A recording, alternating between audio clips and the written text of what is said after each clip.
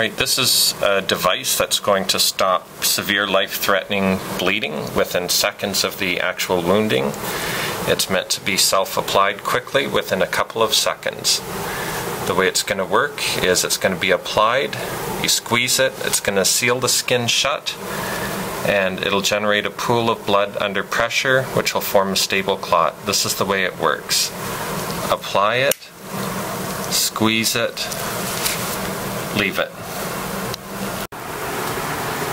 My name's Dennis Filips. I'm a former combat trauma surgeon and I'm the CEO of Innovative Trauma Care.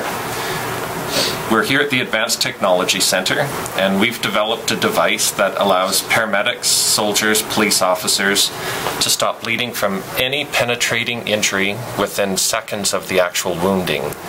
So to demonstrate, I'm going to apply this to a wound. How it works is it's going to seal the skin closed.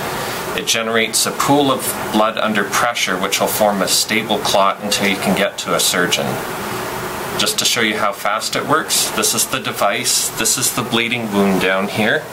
I take the device, apply it, squeeze it, and that's all it takes to stop a life-threatening bleed.